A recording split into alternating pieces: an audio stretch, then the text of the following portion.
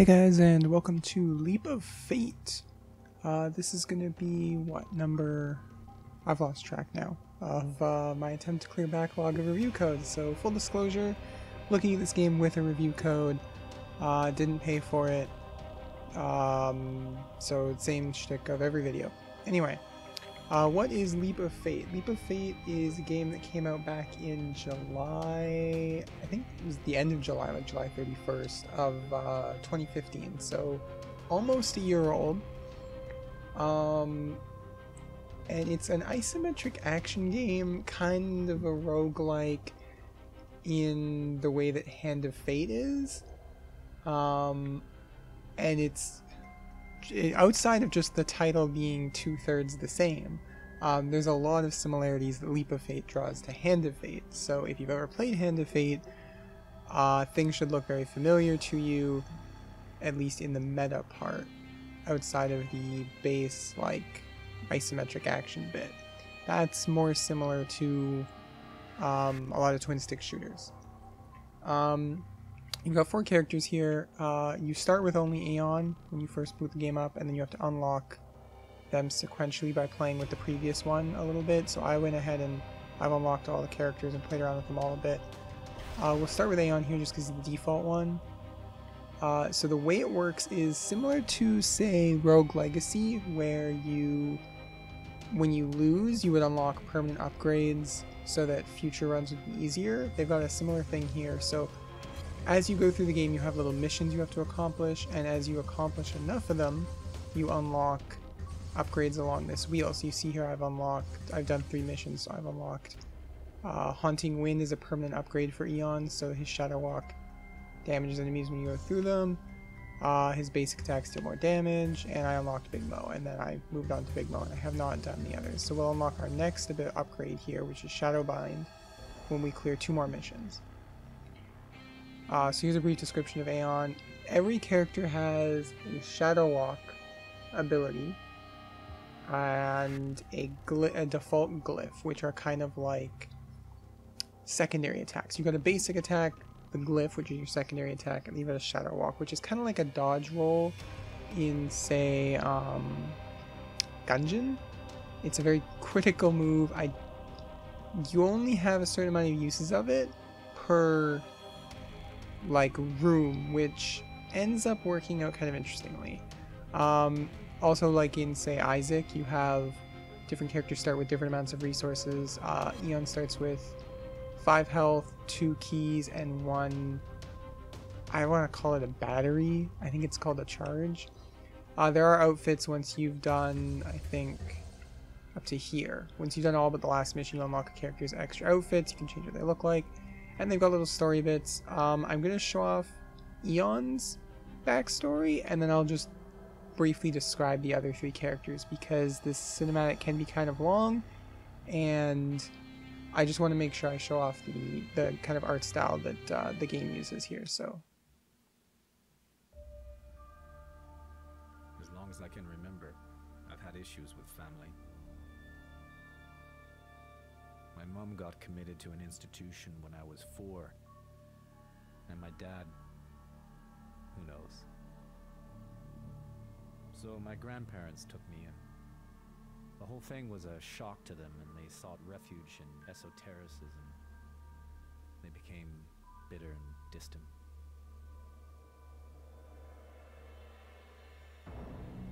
At 19, I got accepted at NYU in physics. So I left Montreal as fast as I could, and never looked back. I loved sciences, but then I came upon this collection of arcane scriptures at the library. These texts went much deeper than those on my grandparents' bookshelf. I became obsessed and came back day after day. That's when they made contact. The Cabal didn't need a silver tongue to convince. They just showed me. Magic. The stuff of legend. It was real. Soon after, I received my initiate's name, Aeon. I was now part of an arcane society. A dream come true, right? Not quite. Cabal's edicts are strict and dehumanizing. Ascension only occurs as magic replaces the mind, or so they said. I, Gabriel Oxy, started fading away. After 7 years of deprivation and absolute submission, it's a miracle I could still think. One fateful day, I found the last bit of resolve left in me, and I ran for my life.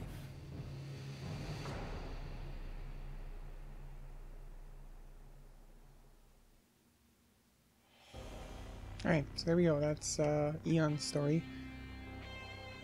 I don't know if Clever Plays, who are the developers, if they're based in Montreal or not, and if that's like one of the devs that did the voiceover. He sounds kind of like a Montreal Irish.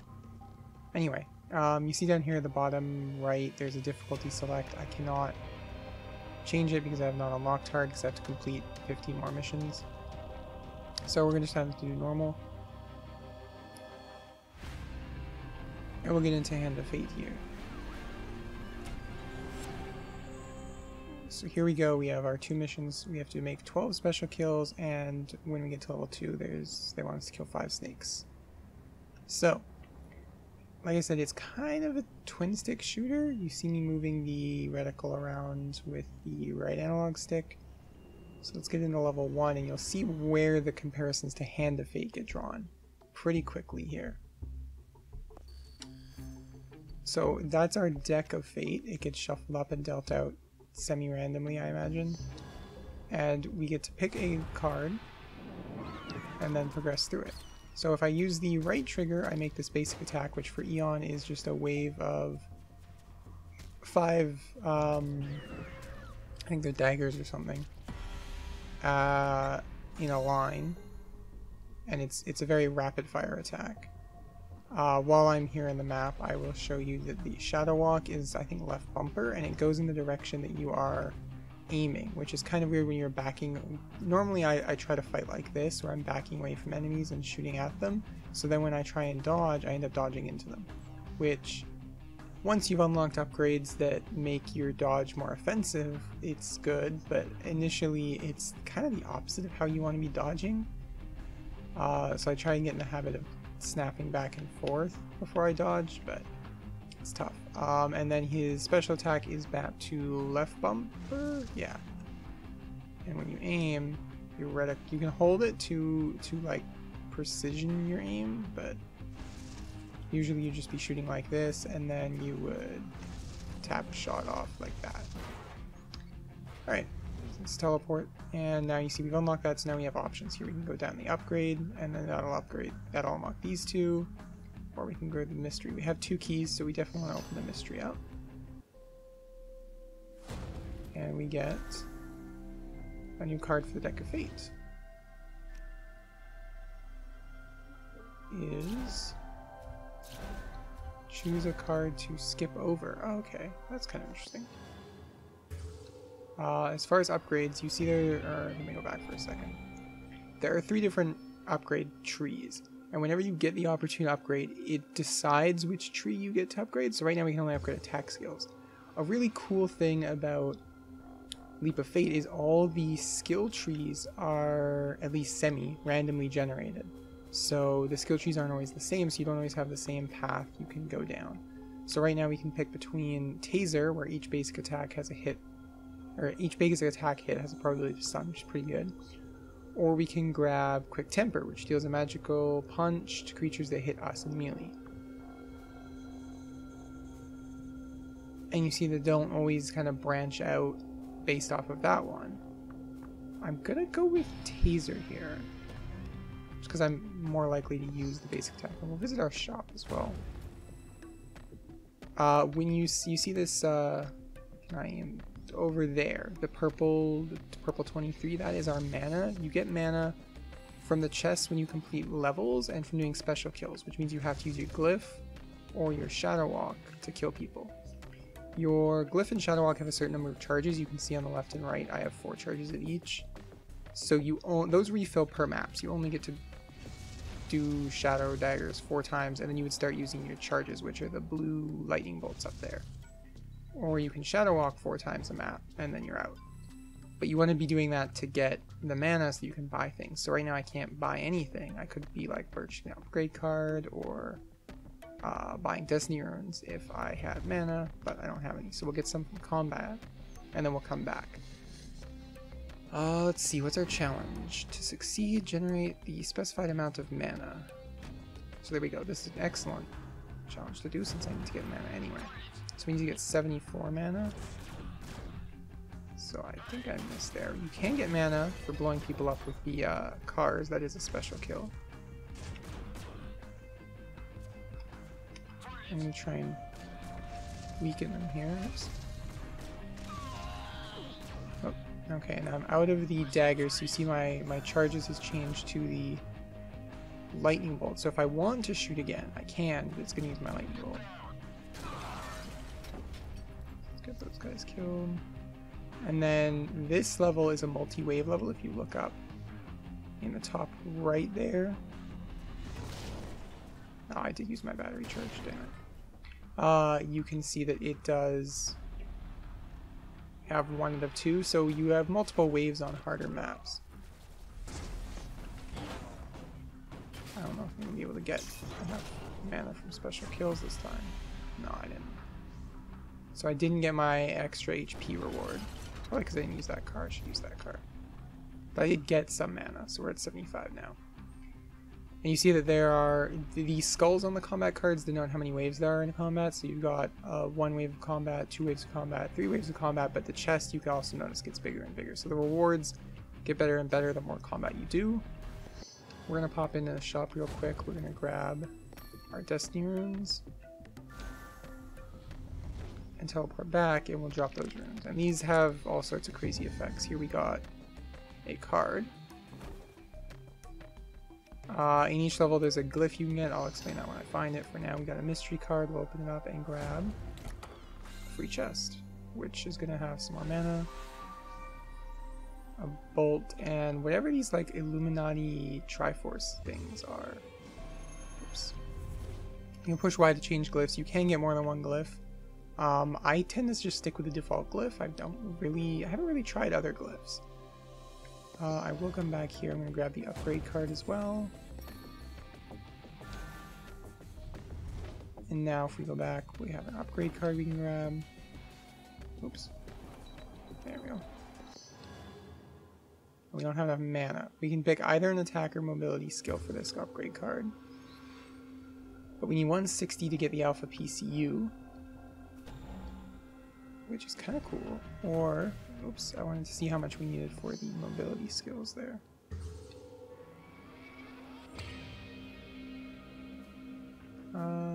We need a 160 for Alchemist Mark.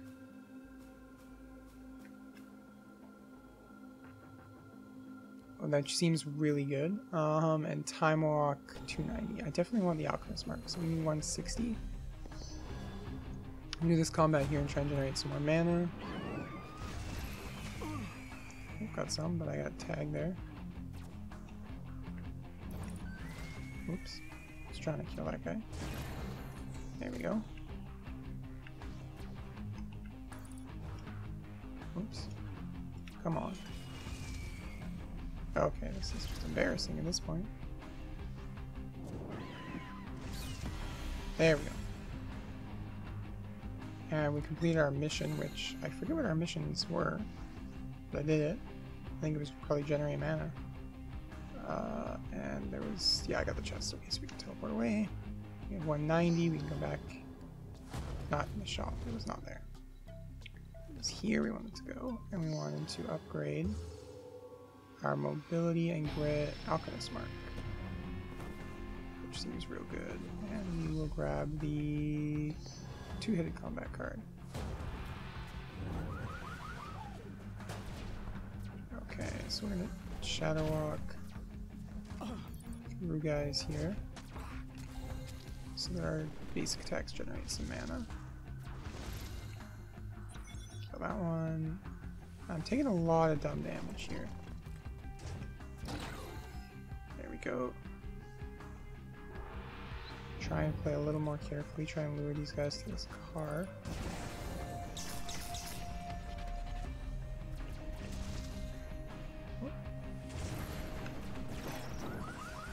Okay.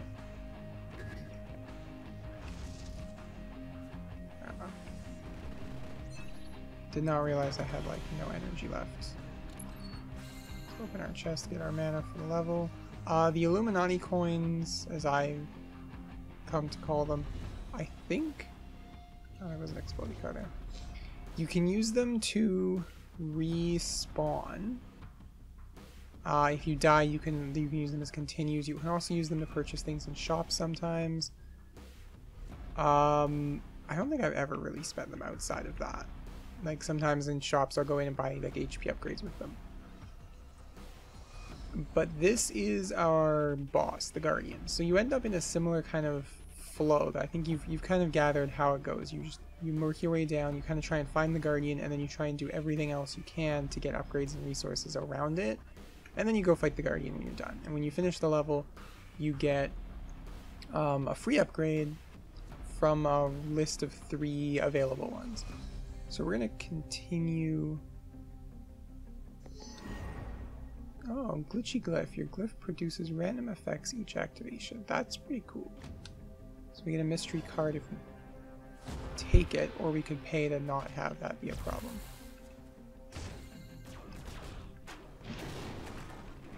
So we get like a random glyph every time we shoot it. That's kind of cool.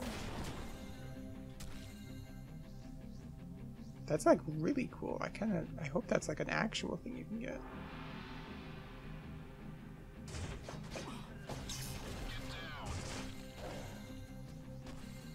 Okay. Pull that up. I don't know what this is. Oh, looks like I used it well, I suppose. Get a new card for Deck of Fate, and we need a key for this chest, so we're going to have to go back to the shop and purchase those keys after all. But first, let's see what our mystery card is. Ah, well, we need a key for that too. So all the better reason to come back here. Purchase a key. There's 2 keys.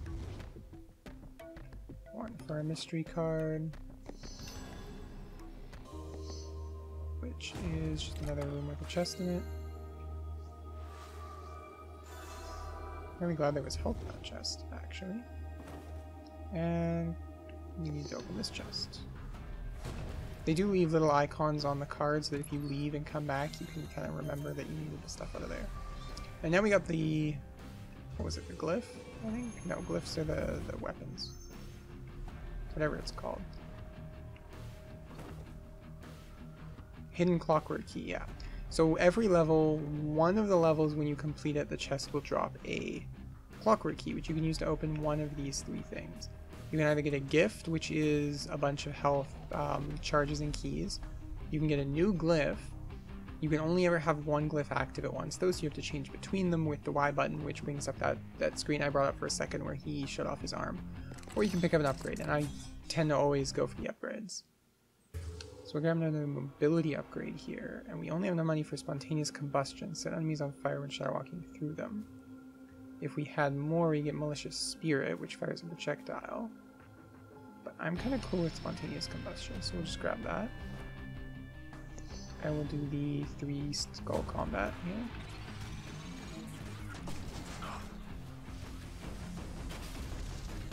And I'm just gonna try and shadow walk into things to mark them and get some mana, and then we'll just kill these little eyeballs. We're definitely gonna pick up this health because I may die very easily here.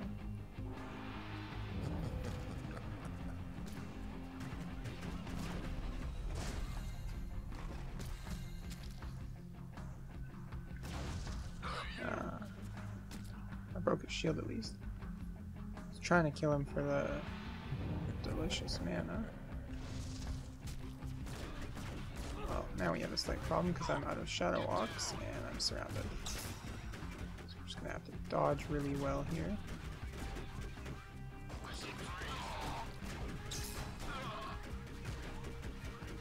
Whoa, that was close. There we go, we did it. unfortunately we need keys, so I guess I should have opted for the what do you call it? Oh, I want to see what mission I did. Make 12 special kills. That's what it was. Should have opted for the gift there instead of the upgrade, I suppose. I'm gonna save my Glyph and Shadow Walk for the boss here. So that was wave 1. So wave 2, you see, has this skull on it. This is gonna be our boss wave. There's our Guardian. It seems to be different every time, and it seems to just usually be an upgraded version of a regular enemy. So there we died. Here I can spend 100 of my 470 coins to continue that run, but I'm not going to do that. We completed 1 mission, so we didn't get our next unlock. And we can change over other characters. So we got 4 characters here. They all play very differently, which I really like.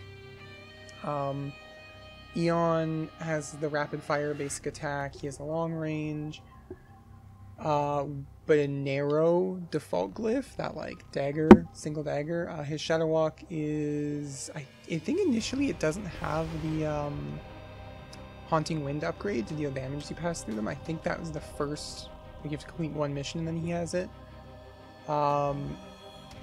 We encourage you to Shadow Walk through enemies.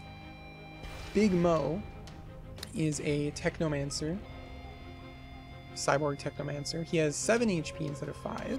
He only starts with 1 key, but he starts with 3 charges, so you can use your abilities a little more using that resource, and that's because his Shadow Walking glyph only have 2 uses.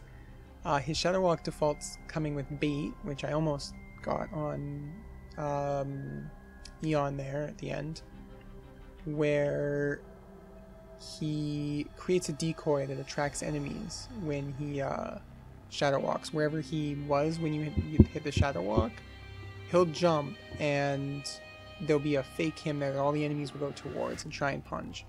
And he also goes invisible while he does it, so you can attack them while they're attacking the fake you, which is pretty cool. His glyph is an Arcane Grenade, which is a targeted AoE, and his basic attack is a long range, narrow one, but I think it's like a screen-wide laser that you just hold and he just continues firing the laser, and a bar appears above his head, and after the first charge, the laser gets thicker, but if the bar charges the second time, he overheats and you can't use his basic attack for a while. Kind of cool. I think Big Mo is probably one of my more favorite characters to play as so far, just because he has a very different playstyle that I think I'm more comfortable with. Like using the glyph and the Shadow Walk less, and just sticking to the basic attack a lot more. Some upgrades I've gotten for him. He has, when you hit the second half of his laser, it makes shockwave, which is pretty cool. Get damage increase, and he's more I don't know, geared toward using the energy cells because he does more damage with them now. Play Big Mo enough, you'll unlock Yukai, who is a possessed spirit channeler. She's got these little masks that float on chains beside her, who are the spirits that are possessing her.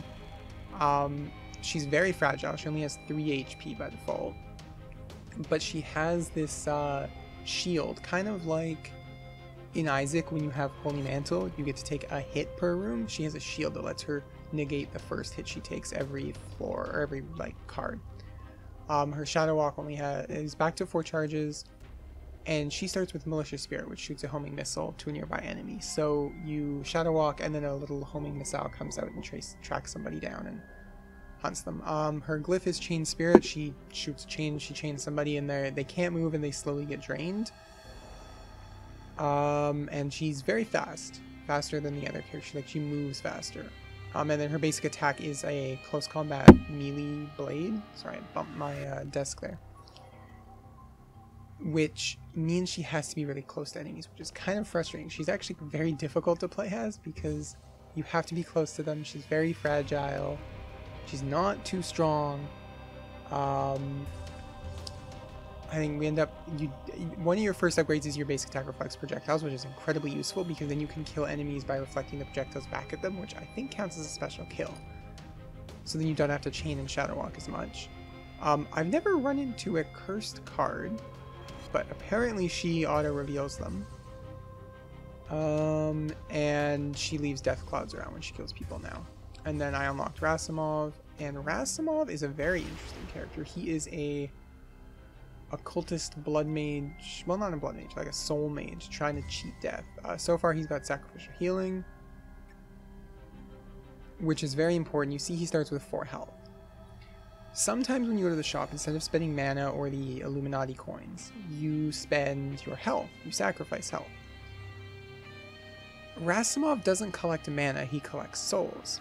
When you kill an enemy with a special kill, then souls float out and you have to grab them quickly because otherwise they can disappear. And that fills up his soul meter, and if you fill it up all the way, you get a health drop and an upgrade card. You can go back out to the table and you can upgrade. And every time you go to the shop or you want to upgrade a skill, it doesn't cost mana because it doesn't have mana, it costs health. So you have to pay like 2 of your 4 health. Now you don't pay the containers, you just pay the health in the container. So you can heal the damage you take after. But it ends up being insanely difficult to stay alive as Rasimov because you can't afford to get all these upgrades that you're used to getting with all these other characters. Which is really, really interesting. His glyph is a single target like trap where it puts a little circle on the ground, and when an enemy walks into it, they're stuck there and they kind of block all the enemies and then eventually they explode. And his shadow walk just comes with the time walk ability by default, so time slows down for a little bit after he shadow walks. It kind of like, when you read it, you think, oh, like Witch Time in Bayonetta. No, it's like enemies move a little slower, whereas you're normal during it, so you don't really notice that it happened because you move normally, but everybody else moves slower. And his basic attack is, it's twofold. You can hold it down and you do a short range cloud. It's kind of like a flamethrower, but with a wide cone, similar to Eon. Or you can not hold the trigger down, and while you're not holding it down, it charges up, and then when you do hit the trigger, it'll launch one large ball of blood across the map. Similar to Eon's glyph, I suppose. So that's kind of Leap of Fate. You just kind of keep going through these cards. I think the farthest I've ever gotten was level 4 with Mukai or Big Mo. I forget who got there. It might have been both of them. I might have got to level 4 with both of them. I might have got to level 5 with one of them. I'm not sure. Every time you complete a level, you get new missions. So it's not just like 2 missions a run. So you could theoretically, if you were really good, unlock all the unlocks on one character in one run, but it's unlikely. You're likely to have to do multiple runs, and things are going to be very different. The decks change, where their placement is. Like I said, the skill trees are randomly generated, levels are randomly generated, everything. I remember Rogue Legacy had this problem where once you got all the unlocks, you just wanted to beat the game the last time, and then you were kind of done. Like, once you had all the unlocks, there was no incentive to keep playing. And I worry that Leap of Fate has that problem, where once you've gotten all 4 characters unlocks, you're not gonna have incentive to play. There are little story bits. There's 5 different endings you can get for each character, and they've got different unlock conditions. So for Eon, you have to collect mana and kill creatures with Shadow Walk, or just get to level 4, which clearly Eon is not. And then everyone has a complete normal, a complete hard ending. I think the only ending I've unlocked was Mukai's. I think I unlocked one of hers. Yeah, so you have to defeat 10 bosses, unlock 25 clockwork cards, which I'm very surprised that I have not unlocked that many with Big Mo. I think Big Mo is where I started to get a grasp on how the kind of flow of the game worked. Killing creatures while invisible, and then normal and hard. Mukai here. I forget what the unlock condition was for this, but I did it. And then reflect projectiles, complete normal. Reach level 4 in hard mode, complete normal mode. And then Rasimov has his story unlocks. Enter mystery cards, sacrifice health, complete normal. Use sack cards in hard mode, complete hard mode. Not a whole lot in the way of options. You can mess with your control bindings, which is probably something I would recommend doing. I'm not a huge fan of the controller layout. Like I said, it's basic attack on right trigger, Glyph on right shoulder, Shadow Walk on left shoulder, but because it's a twin stick shooter, I guess you don't really want to assign those to the face buttons because it's going to be hard to hit face buttons with your thumb on the stick. So maybe the triggers and shoulders are a good idea. Maybe they put more thought into the design than I did in my like couple hours with it here. But I'm really enjoying Leap of Fate. There was one bug I encountered where I unlocked a new glyph for Big Mo and I hit the Y button to pull up his like body with the arm to see what the new glyph was, and the game just kind of hung on a black screen for a while and I just had to Control Alt Delete and quit the game. But I like that there's a large variation in playstyle between the characters. You got your like neutral all-rounder, your like slow, strong, heavy guy, your weak, quick, more technical character, and then you're like very different, completely out of the box, like all the rules have changed character. I like that there's like an incentive for replayability in the upgrades and the stories. I don't know how the outfits work, if you have to, maybe you have to do things to unlock the outfits as well once you've unlocked outfits, period, or maybe you just get them all. I don't know, I haven't gotten that far. But I kind of dig it. I'll probably play some more of it on my own off camera. I think it's $16 US, 18 Canadian on Steam right now, so yeah, if you're interested, check out Leap of Fate. I'll have a link to this store page in the description of the video. So thanks for watching, guys, and I'll see you next time. Bye for now.